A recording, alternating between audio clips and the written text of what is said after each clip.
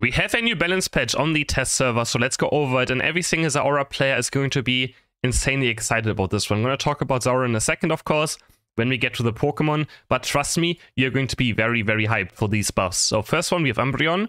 Umbreon, of course, deserving a nerf. We have first the Boost Auto Attack nerfed, currently the best Pokemon in the game, and yeah, I mean, I don't think it's a question why this Pokemon is getting nerfed. So 2% less healing on the Boost Auto Attack, then we have Foul Play getting a damage nerf, on the basic one, and then also depending on how much attack the opponents have. And then on top of it, it's also getting a cooldown nerf that's not in right here, from 5 seconds to 7 seconds, so also a 2-second longer cooldown, which is also quite, that's actually a huge nerf. So Foul Play is getting multiple nerfs. Then we have Wish, cause Boost Auto Attack also, right? Foul Play on the updated one, or the Foul Play Plus, gives you Boost Auto Attacks, right? So that's also nerfed towards Foul Play by just nerfing the Boost Auto Attack. Wish is getting a 1-second buff. Currently was actually underperforming, even though I think it's also quite good, right?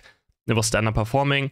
And then Snarl is getting a 2-second cooldown nerf. And then also it reduces less special attack and attack, and the stun duration is also reduced. And Snarl Plus is also getting a 0.5 second nerf on the stun. And Snarl was the thing that actually made the Pokemon so broken, because it just does way too many things, right? It stuns, it reduces damage, it gives Umbreon a shield, it gives Umbreon hindrance resistance, so many things at the same time. They're hitting it now pretty harshly as well. But I think these buffs, these nerfs look quite reasonable, and I think Umbreon for sure is going to be somewhere in the midfield after these nerfs. At least I would assume so. I would think it's going to be like a healthy 50 to 51% win rate maybe now with these nerfs, but we're going to find out, of course, when this hits live servers. Then Chandelure also getting nerfed already. We have Overheat getting nerfed. Currently the second highest win rate Pokemon. So these are the two highest win rate Pokemon in the entire game, Umbreon and Chandelure, and they're both getting hit, which I mean makes a lot of sense. We have Overheat getting a 1.5 second nerf on Overheat Plus, also 1 second. And then we have Imprison also getting a 2-second cooldown nerf. So they're not nerfing the damage, just making the cooldowns a bit longer, which I guess is also reasonable. I'm not sure which one I like more, because having the move more up is more fun.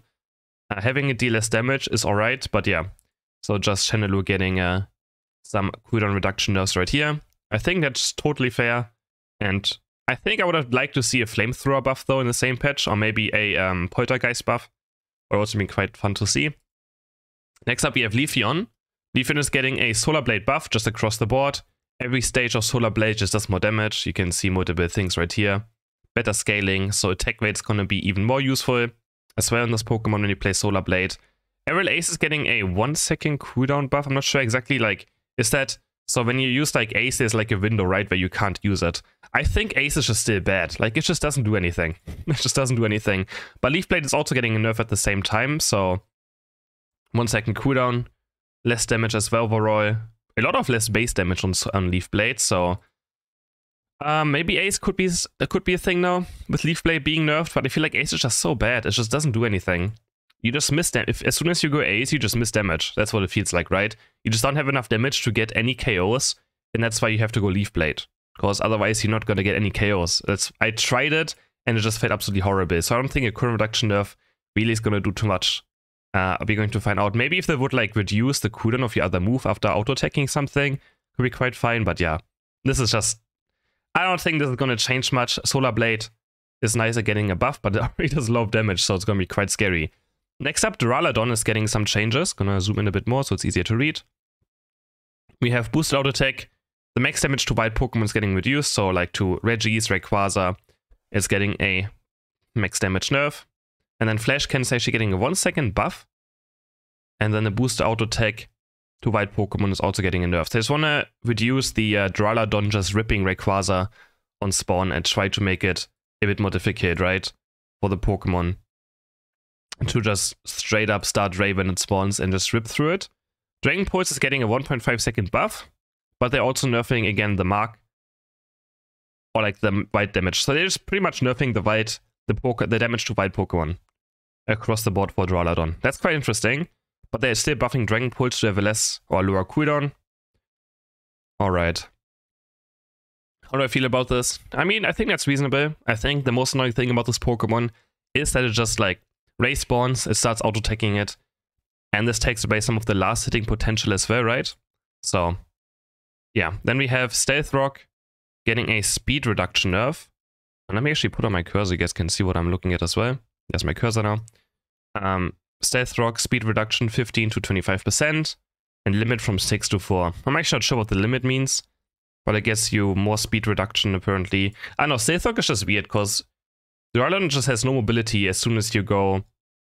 Right, as soon as you go Stealth Rock, you just have no mobility. And having no mobility just is not fun, especially with how many speedsters are there. Like, if you play Stealth Rock into Zoro Arc or Leafeon, you're just going to die multiple times, right? It's just how it is. Dragon Knight already getting a nerf. I mean, it's very strong right now. It has a very high win rate as well. But I'm quite surprised how fast they already nerfed Dragon Knight. So Hyper Beam getting nerfed by 2 seconds already. It's one nerf, but I mean, that's for sure something. So maybe Outrage slowly is going to become the better move. Then we have something very exciting for Lucario players. They're actually buffing Extreme Speed. I guess can't see the Lucario right now for some reason. There we go. Lucario is getting an Extreme Speed buff. More base damage, more scaling.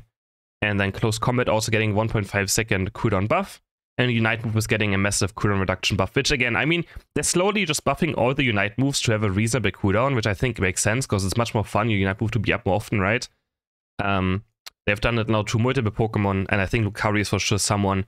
The Unite move is strong of Lucario, but it's not game-changing, right? So I think this is totally fine and very reasonable. And now we come to the biggest buff of the patch, probably ZERAORA. First, you're going to think, wow, so Discharge is getting a buff by 2 seconds, and then Wild Charge is getting a nerf, actually. Wild Charge is getting a 1 second higher cooldown, and a damage nerf as well. But then I was like, this can't be true, right? They're not just nerfing Wild Charge without doing something else. So I logged onto the test server, and Wild Charge is level 7 now, and Discharge. And Volt Switch and Spark is level 5 now. So it's going to be 5-7 on ZERAORA now, and I think probably also 11. I actually didn't check that, but probably also 11 and 13 for the plus ones. So yeah, this is the change I think we've all been waiting for. Level 5, level 7, not level 6 and level 8. It takes ages for your Pokemon to start doing things, especially for a Speedster. That's quite bad. So yeah, ZERAORA might just be back next patch. I mean, hasn't been meta for a long time, right? So that's gonna be quite interesting.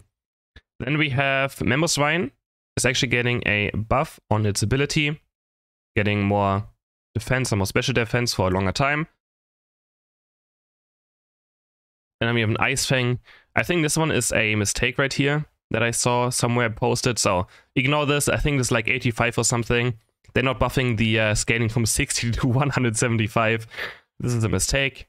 And then we also have some more damage here. So Ice Fang getting a buff, Earthquake getting a buff, and Unite move as well. Also lowering the cooldown of the Unite move for a lot of Pokemon now. And then we also have a stun buff actually on the Unite move as well. So Mamoswine getting a lot of buffs on the move center that no one really plays. Ice Fang, Earthquake. Gonna be interesting to see how that goes. Might try some more Earthquake with Icicle Crash though. That sounds quite fun. I'm gonna see. Of course, this has to be tested, but yeah, those are some pretty good Mamoswine buffs. We saw this already. Wigglytuff is getting a buff from 10 seconds to 8 seconds on Sing. Getting some cooldown reduction there. Goodra, attack speed reduced, increased on the ability GUI. And then Dragonpool's also getting 1.5 second cooldown buff. And then we have Power Whip movement speed reduced from 50% for 2 seconds to 80%, diminishing 15% every 0.5 for 3 seconds. So at the start of Power Whip, the slow is much stronger, and then it's going to slowly, you know, deplete. Interesting. And Tillion also getting a buff already. We have Snipe Shot getting an increased range. And I wonder if this is going to be also on Tuesday already, when the Pokemon comes out. I would assume so. Imagine they release the Pokemon and then like 2 weeks later they buff it like this. That would be quite funny. Because this patch is going to come out in like 2 weeks or something. And then last and not least, Zora getting a nerf as well on the attack scaling. So something they buffed, they're also going to nerf now. I mean, Zora for sure needs a nerf, right? It deserves one. It's very strong. Let me know in the comments what you think about this patch. And I'm going to go live on my Twitch now playing Mewtwo and Blaziken. So feel free to tune in.